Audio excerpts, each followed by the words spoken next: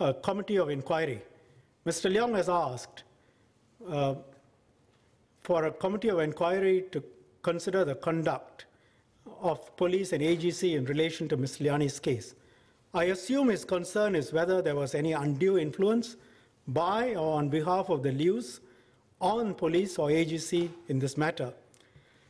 So, Committee of Inquiries under Section 9 of the Enquiries Act, it sets out the list of purposes for which a Committee of Inquiry may be appointed. Accidents involving death, serious injuries, serious property damage, incidents that may endanger public safety or public health, conduct of a ministry, department, statutory body, falling under the responsibility of the minister, conduct of any officer employed by such ministry, department, or statutory body. I think it will be clear to Mr. Leong, if he had looked at Section 9, that I don't have the power to appoint a committee of inquiry in respect of AGC, because it is not an agency that reports to me. Now that I've shown the member this, I think he will acknowledge his request is legally not doable. Let me make a set of broader points. If member really wants another inquiry into this matter, then what will be necessary is a commission of inquiry, not a committee of inquiry. That is very high level, headed by a Supreme Court judge or someone qualified to be a Supreme Court judge. I am prepared to recommend to Cabinet that we have a commission of inquiry. But members should first tell us what he wants this commission of inquiry to look into. And he should confirm that he will come to the commission of inquiry and state his position. I say this for the following reasons. The officers involved, both AGC and police, have confirmed categorically no improper pressure.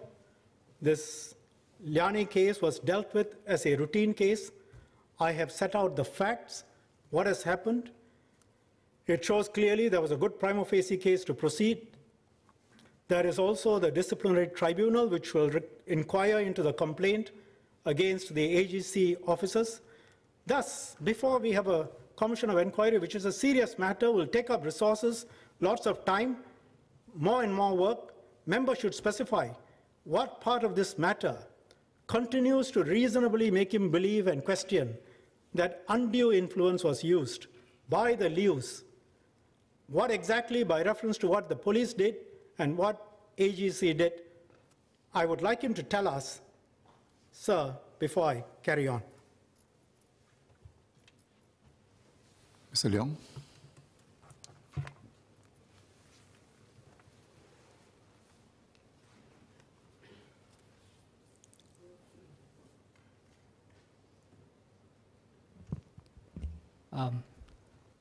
To answer the minister, okay, first of all, I'm aware there's a difference between committee of inquiry and commission of inquiry. The reason why I raised the question is actually to try to first establish a principle. Do we all agree that there's a need to have an independent inquiry into this case? Secondly, as to why I think it is still important to have an independent inquiry is that the more I heard or listened to the animated presentation and speech or statement by the minister, the more I found that there are a lot of information regarding the case that could be further investigated and further interpreted and come out with a more informed judgment of the whole situation. Of course, the minister had provided a lot more information today, which I fully appreciated. I didn't have those information when I raised this question and proposition. But still, after listening to the minister, I think that there's a need, still a need to have an independent inquiry. And as to what form it takes, I think the minister has explained, maybe we have to go to the level of the commission of inquiry. Okay. So I think Singaporeans are expecting that we do further investigation into this case, not just about the inference of the inference peddling, also about the systemic aspect of the whole criminal justice system that maybe we need to look at various aspects, which actually the minister have enlightened us tremendously today, okay, on on the, for example, the evidence gathering, and also when the court refers to the thing, it's like, I'm not a lawyer by legal training, but I was told by lawyers that it could be called evidence contamination and all those things. So, and then also about how the AGC had made the decision, and also about the need to, whether there's a need to have a public defender office and all that. So all these things I thought is very enlightening, but I think it requires more discussion so that we can come up with a better system. It is not just the inference peddling that we are talking about here. I hope that answers the question, Minister. Thank you, Speaker. Quite. I mean, first let's settle this. I don't understand why, if you knew that difference between Committee of Inquiry and Commission of Inquiry, you have asked me to do something that's not possible. Doesn't make any sense. But let's move on. All I want to know, Public Defender's Office, for example, the Commission of Inquiry will have nothing to do with that. It's a policy statement. So, Mr. Leong, can I ask you, Commission of Inquiry is a serious business. We are not shying away from it. I'm prepared to recommend it. That's not the issue. But it's not a question of making some broad and vague statements. You are a representative of the people. We take it seriously. This is serious business. It's not a question of saying, I'm not a lawyer. Lawyers say something about condemnation of evidence. I have set out in the House what has happened. I would expect you to be able to tell me, based on what you have heard, which part leaves you concerned with either the influence peddling issue or any other issue. I mean, what? We have a Commission of Inquiry on the entire police and enforcement system? Is that even imaginable?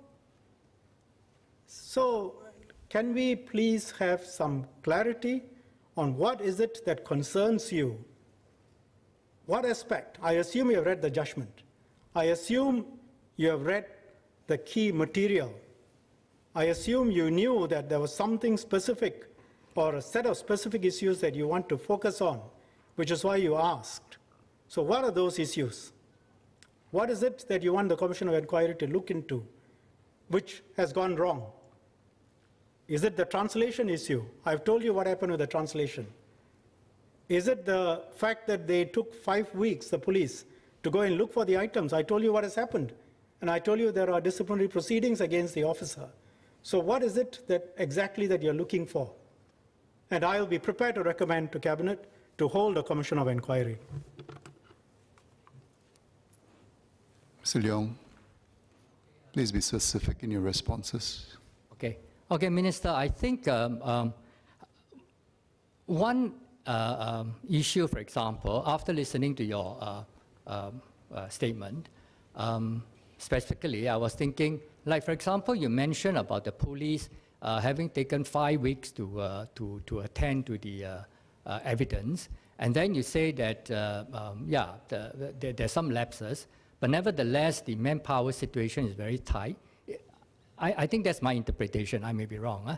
So to me is that even if the manpower situation is tight, do they need 5 weeks to attend to the evidence, for example? So I'm quoting this as an example because I think there are many aspects, as I say just now, that need further investigation so that we can come up with a whole integrated and overall systemic look at the whole systemic aspects of the criminal justice process so that we can come up with a better solution. That's the reason why I have recommended that we have an independent inquiry. Thanks. Mr. Leong, if it is the 5 weeks, I told you, I said to the House, there is no excuse for the 5 weeks. I said there is no excuse, but I asked for an explanation.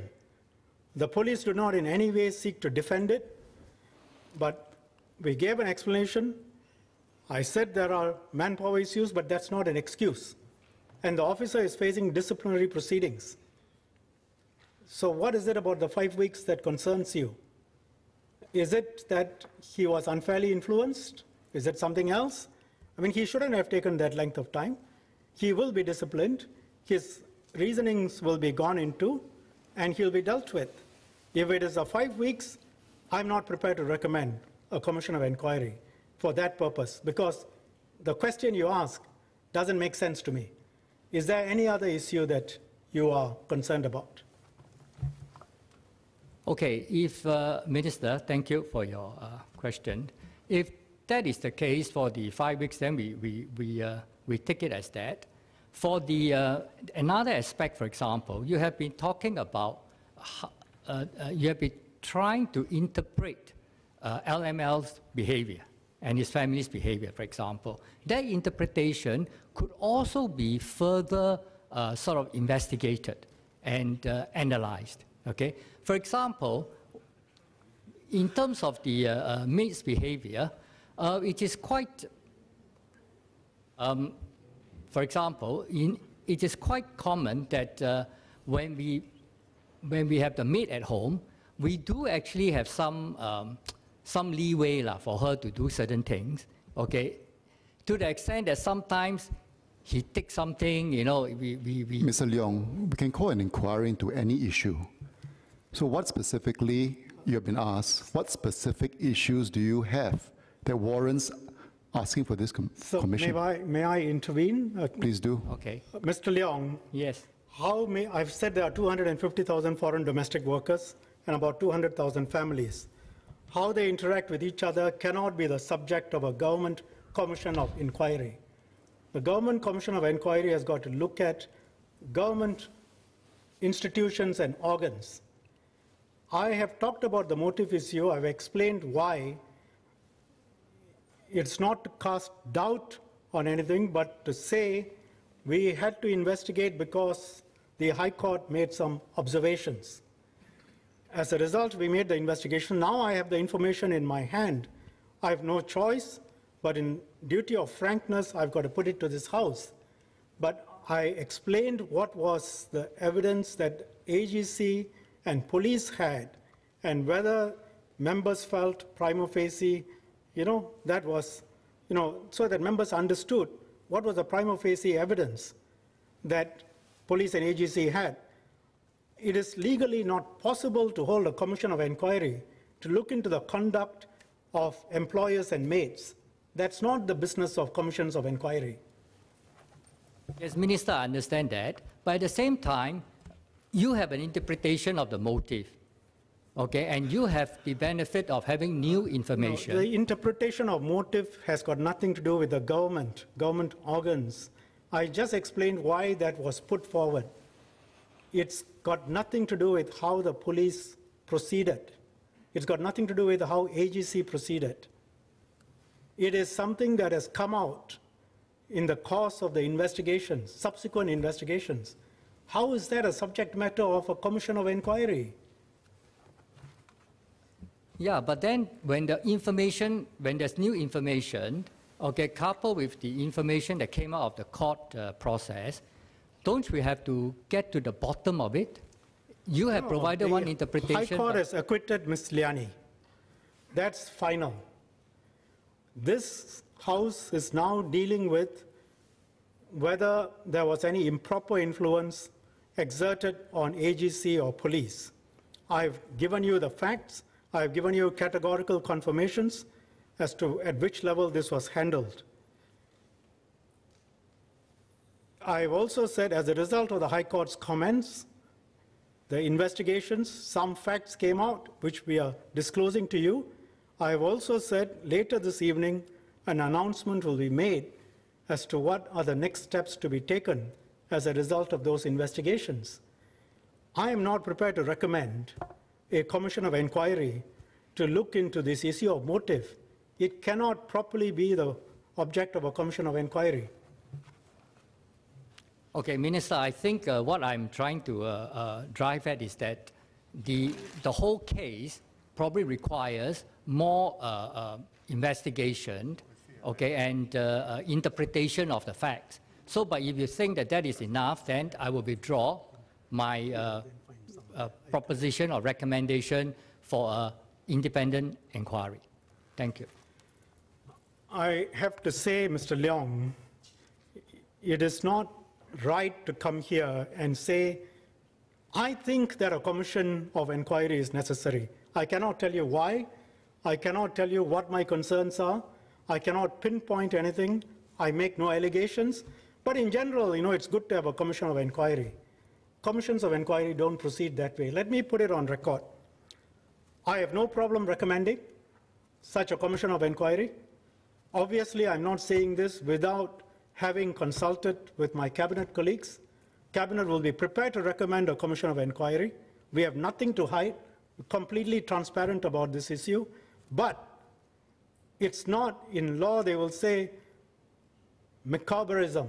It's not because something strikes your mind and suddenly you get this idea that we have commissions of inquiry. You have had several weeks now since the High Court judgment. If there is something specific, put it down. We will hold a commission of inquiry. So far, I've heard nothing. Okay, thank you, Minister. Mr. Pritam Singh wants to. Yes. Would you like to address, Mr. Pritam Singh? Pardon? Not quite. I thought you wanted to take part in the...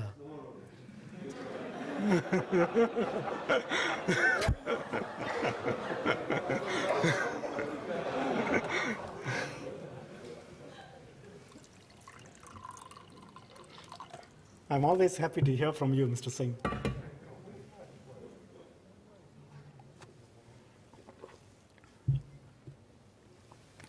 Sir, I had intended to say that I'm prepared to recommend to Cabinet to hold a commission of inquiry if the member stands by his views, despite what he has heard today, and provided he will come to the commission and repeat those allegations.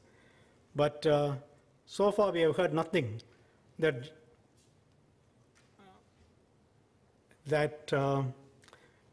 I can rationally put together to justify a commission of inquiry. So I will leave it at that. I think I've answered all the members' questions.